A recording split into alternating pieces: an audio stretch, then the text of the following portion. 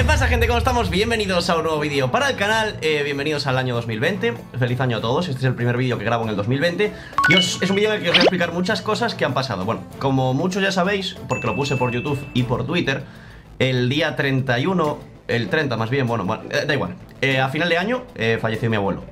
Yo iba de viaje el día 1, me dio tiempo, claro, a ir al entierro y todas estas cosas, pero no me apetecía nada grabar. No tenía el cuerpo, son cosas que pasan en la vida, es el ciclo de la vida, ahora estoy bien, pero en ese momento no me apetecía grabar. Entonces yo tenía vídeos listos para el viaje y digo, vale, como no hay ninguna actualización hasta el día 7, que es hoy, cuando volvía, digo, dejo los vídeos listos y ya está. ¿Qué fue lo que pasó? Gracias, por cierto, chicos, a todos por los mensajes de apoyo, que han sido muchísimos, os lo agradezco un montón. No os preocupéis, porque estamos a tope, igual que siempre, divertidos, alegres, felices. Por eso ya os digo que no os preocupéis nada en absoluto, ¿vale? Que estamos a tope. ¿Qué pasó? Supercell iba a sacar una nueva carta que se llama Lanzafuegos. Ya sabéis que yo tengo los sneak peeks, con lo cual sé cuándo van a salir las actualizaciones, pero sin querer la metieron en un desafío. Entonces, como la metieron en un desafío y la gente la vio y pudo usarla, tuvieron que sacar la actualización de repente. Entonces, de repente un día dijeron, uy, se nos ha colado esto, y salió con la actualización. Ni Álvaro ni yo lo subimos porque estábamos de viaje y fue como, oh, mama. Y nada, no lo pude subir. Entonces digo, vale, pues a la vuelta ya con calma y con ganas de grabar, os lo enseño todo. Así que nada, daros feliz año a todo el mundo. Gracias por vuestro apoyo. Se viene un año potente, vamos a volver los directos, vamos a retomar el canal secundario, vamos a hacer muchas cosas. Ha sido un final de año movidito, con algunos problemas personales, pero ya estamos a tope. Así que era lo que quería deciros, perdonad por la intro así un poco larga. Ayer llegué del viaje, perdí, porque soy mongolo y puse en el techo del coche el iPad, la Switch, los AirPods, el ebook, todo. Y gracias a Dios un chico que me seguía me lo encontró y me lo devolvió, porque si no iba a ser una liada, porque ahí estaba todo, o sea, todo, tengo todo, que esas cosas. Así que gracias, que exista gente así en el mundo. Y ahora sí, nos vamos para el juego, ¿vale? A ver, primero, tenemos el Pass Royale. Esto es lo que conseguimos de oro mayores. Este es el nuevo pase de batalla de esta temporada, ¿vale? La nueva skin de torre, que es un poco parecida a la de Halloween, sinceramente. Y luego no sé qué más hay, porque no lo he visto nada. Bueno, sí, el emote del lanzafuegos, que es la nueva carta, y poco más. La verdad que el Pass Royale anterior fue mucho mejor que este, no os voy a negar. Pero si queréis utilizar, chicos, que hace tiempo yo que no lo pongo, con lo cual tendré que ponerlo en la tienda, escribir código WithZack para este Pass Royale, pues yo lo agradeceré infinito, porque somos la familia de no verificados más grande de Supercell con el código de creador, y eso está siendo así. Entonces, voy a comprar el código de creador, o sea, perdón, el Pass Royale, porque sí, porque eso quiero enseñar. Y seguimos. Pase de batalla comprado, chicos, le damos a aceptar, aquí lo desbloqueamos, bueno, conseguimos el nombre dorado, ya sabéis, y ahora empezamos con las coronas a ganar recompensas. Tenemos también el nuevo desafío de la lanzafuegos, ¿vale? Tenemos este que termina en 2 días y 18 horas para conseguirlo, a las 5 victorias la tenéis, y a las 11 se consiguen 100 más. Está muy bien, la verdad. Y luego este también para conseguir más cartas todavía. Entonces, mi idea es hoy, vamos a jugar un par de partidas en esto, porque también hay nueva arena, etcétera, y así vemos la nueva carta. Mañana os subo el desafío, ganando el desafío a la lanzafuegos. Incluso volveremos a 2 vídeos al día de vez en cuando, vídeo más directo, etcétera, etcétera, para darle mucha caña al canal, porque he vuelto y me ha venido bien estos 7 días de desconexión. Los youtubers necesitamos de vez en cuando, en plan, desconexión total. Y ha sido, no sé, me parece bien que haya cuadrado así, porque es como que vuelves con ganas. ¿Sabes? He tenido ganas de grabar en el viaje y estoy contento con eso. Entonces, para ver todo lo que han metido, vamos a abrir aquí las misiones. Va a ser un vídeo un poco largo, pero bueno, es ok, nos aguantamos. Vais a novedades, ¿vale? En esta pestañita de la corona, y aquí tenéis primero la temporada 7, lo que trae la skin de torre que os he dicho, que es como una especie de calabaza, pero que sale hacia arriba. Es diferente, no es como la calabaza de antes. Se llama farolillo y la reacción exclusiva de la lanzafuegos, ¿vale? La nueva carta, que la vamos a probar ahora. Es una carta que cuesta 3 de elixir, pero es una carta rara, es común, ¿vale? Por suerte no es especial, que no paran de sacar cartas especiales. Está chula, y la vamos a ver ahora en partida y la probamos. En plan, se echa hacia atrás, entonces contra unidades como el P.E.K.K.A, el esqueleto gigante va muy bien porque los distraes y puedes activar la torre del rey, ¿vale? Además, te lo dan en el camino de trofeos entre las 5.150 y las 6.450 copas. La carta va a estar potenciada durante toda la season a nivel máximo, una de las bloqueéis. Y eso está muy bien. La nueva arena, pico de la tranquilidad, que, no sé, mola mucho. Y luego, los cambios de equilibrio, es decir, cambios de balance, que son pocos, son 3 cartas si no recuerdo mal. La bruja nocturna. El primer murcielaguillo aparece a los 3 segundos y medio. Y el primer ataque más lento. Es un nerf súper potente, súper potente. O sea, muy tocho. Si queréis leer el porqué del por qué lo hacen, pues lo tenéis aquí. Pero es un nerf potente, ¿vale? El pescador le aumentan el alcance del ancla bastante, una casilla, pero le reducen, digamos, el tiempo de carga. Entonces, es un nerf buff. Así que a ver qué pasa. Entonces, como estas cartas, aquí lo dicen, dominaron el meta y se nerfearon todas de una vez, con esto esperan que se vuelva a utilizar. Y el golem de elixir 6% en todas sus formas, lo cual es un nerf potente porque es 6% en la forma 1, 6% a cada uno de los golemitas y 6% a cada uno de los escupitajos. Y esto, lo del sabueso de lava, ojo, 67% de daño. El sabueso no es que pegue mucho, pero 67%, 67%. Velocidad de ataque es súper lento. Y el alcance, largo alcance. ¿vale? Alcance disminuye de 2 a 1,6, porque antes pegaba más lejos. Esto es en la actualización esta. No es una actualización muy grande, ¿vale?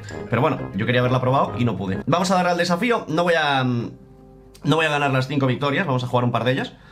Porque se supone que puedo jugar con la lanzafuegos porque es un desafío de elección de la lanzafuegos, con lo cual a uno de los dos nos va a tocar seguro. Entonces, la vamos a ver en contra y la vamos a ver a favor, como es el caso ya ahora mismo.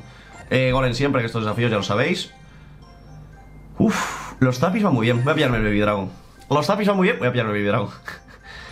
Por ejemplo, contra el leñador, la lanzafuegos no creo que sea buena porque no tiene mucha vida. Te van a perseguir y te van a reventar. Entonces, bueno. Y nada, chicos, muy contento de estar aquí con vosotros otra vez. Voy a empezar con Golem. Tenemos la torre de jengibre todavía. No la hemos cambiado, evidentemente.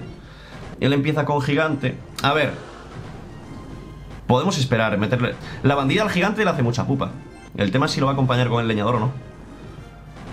¿Qué hago? Voy a por las 3. Voy a ir a por las 3 coronas del tirón. Y no me complico la vida. En plan, voy con todo. ¿Esto pega aire y a tierra? Es por curiosidad. Ya que la tenemos, quiero utilizarlo.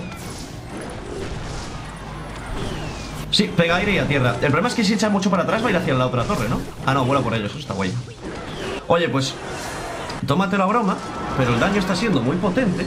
Se ha cargado el globo y se ha cargado el gigante. Y yo mientras pues me he hecho las 3 coronas, que era un poquito la intención que teníamos. Ahí lo veis, 3 coronas conseguidas. A ver, era una... Puedes defender el gigante, pero en estas cosas, cuando empiezas con gol, en estos desafíos de elección, que la gente no suele tener cosas buenas para defenderlo, vas a por todo y ya está. Mi primera partida del año en Clash Royale, por si no lo sabíais. He vuelto a mi clan, ¿vale? Gods of War, para darle caña también a guerras. De hecho voy a atacar ahora en el día de guerra cuando acabe el vídeo. Que va tocando, hay que darle cañita. Y bueno, si queréis intentar entrar, podéis intentarlo. Suele estar lleno, no os voy a negar. Ahora os enseño el clan, pero por intentarlo que no sea. Estoy eligiendo cartas que a mí me gustan personalmente. Vamos a volver a elegir la lanzafuegos porque en esta partida la hemos visto. Pega aire y a tierra, lo cual está bien. Recupera el rango de las unidades, porque una vez que se va de rango dices, bueno, ya no va a volver a pegarles, pero sí que vuelve. Pega en área, lo cual me ha gustado también. Y no tiene poco daño. Entonces, de lo que he visto, muy bien. Voy a empezar en plan conservador. Así por curiosidad, a ver qué tira. Siempre, porque yo empezaría con esto y esto. Pero esta partida he dicho, relax. Contra el... Estoy pensando. Contra el... Bueno, vamos a meter aquí la lanzafuegos. Para que vaya haciendo daño. Tiraré la torre a la derecha. Puede ser que sí, de hecho voy a tirar el minero para que tanquee la torre del rey. Y a ver incluso... Si pudiese darse el caso, no creo que tire la torre del rey porque hay que hacer mucho daño. No sé por qué el príncipe oscuro ha cambiado el target y el golem de hielo también, si están pegando a la torre del rey, pero bueno. Hemos defendido. Vamos a ver qué tal va contra torre. Me tengo que tanquearla, evidentemente, porque no tiene vida. Uf, con el tronco prácticamente muere, Es que tiene muy poquita vida. Ojo ahora. Tiene muy poquita vida, pero tiene mucho daño. Creo que es una carta de estas risky, ¿sabes? Que si la utilizas bien es súper buena, pero que si la utilizas mal te la matan de un golpe. Bueno, de momento no ha ido mal. Feliz con el tema. Yo qué sé, voy a meter aquí un pulse un poco sin sentido porque no tengo nada para tirar. Y es como, pum, pues para ti. Mira, me regala un par de golpes a la torre y yo feliz. Vamos a meter esto aquí. ¿Pegas en área? Pegas en área. Pega mucho en área, además.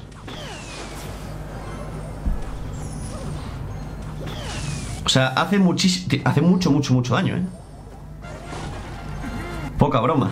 Y metemos el minero también. Perfecto. ¡Ah! ¡Qué pena! Esquiva los golpes de la... Contra la bandida no es nada buena, La bandida es hard counter de esta carta. Porque cada vez que carga el dash, esquiva el golpe de la carta. Y aún por encima te revienta la asistencia. Espíritu de hielo rápido. Vale, defendemos. Me ha pegado a la torre un golpe que no querría que me lo hubiese pegado. Vale, se va a comer el escudo el dash de la bandida. Eso está bien. No sé si meter... No, voy a meter otro arquero mágico. Es que creo que puedo defender la partida de forma que no llegue ni a tirar la torre. Qué buena jaula. Aún así creo que me la van a tirar, ¿o no? No, porque pega muchísimo área. Toma. El minero va a ser bueno. El veneno va a ser bueno también. No, aléjate. Yo creo que aguanto, pero tampoco lo tengo claro del todo. A ver, sí. A mí la carta me gusta. En plan, así lo poco que he visto es como, oye, ¿no? La lanzafuegos. El diseño me mola mucho. Me recuerda un poco al juego este que habían sacado, el Rush Wars, el juego que eliminó Supercell. A ver, yo os lo dije cuando fue lo de Helsinki. De hecho voy a subir el blog de Helsinki ahora que me dieron permiso, porque les costó. Yo cuando vi el juego me esperaba otra cosa. No sé, me esperaba un MMO de tropas de Clash of Clans y de Clash Royale, o un MOBA. No sé. Tiene un universo muy grande Supercell con Clash Royale y Clash of Clans como para no explotarlo y arriesgarse a sacar algo nuevo. Uf, vaya hechizos, ¿no? Pues toma.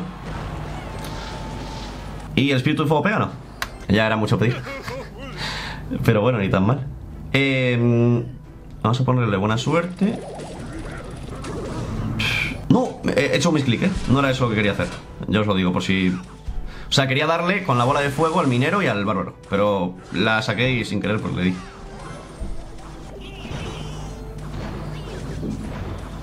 ¿Podéis pegarle a la máquina voladora, please? Vale, bastante buena defensa porque la máquina voladora no ha llegado a pegar. Y como ha gastado el minero, voy a tirar esto aquí. Uf.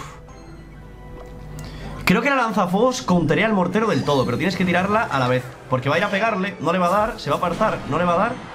Espera. Sí, pega la torre, o sea, la explosión. Las unidades, o sea, le ataque, ¿vale? Y cuando explota, se esparce como si fueran perdigones y revienta. Y eso me gusta. Podía haber ido a por la torre, o sea, por el recolector y no, ¿eh? Pues vamos a atacar fuerte. Perfecto. Perfecto, pegad 1011. A ver, debe tener hechizos, entonces tirar otro recolector al lado del otro. Ahora sí, ahora quiero verlo. Debería counterearlo, ¿eh? O no, no sé. No. Yo pensaba que sí, pero parece ser que no. Desde ahí no llega a pegarle al mortero, ¿verdad? Bola de fuego simplemente. Y ahora lo que yo querría hacer es tanquear con el noble. Meter el monta. Uff. Qué daño, qué dolor. Tengo que defender la izquierda, que tengo el recolector entero.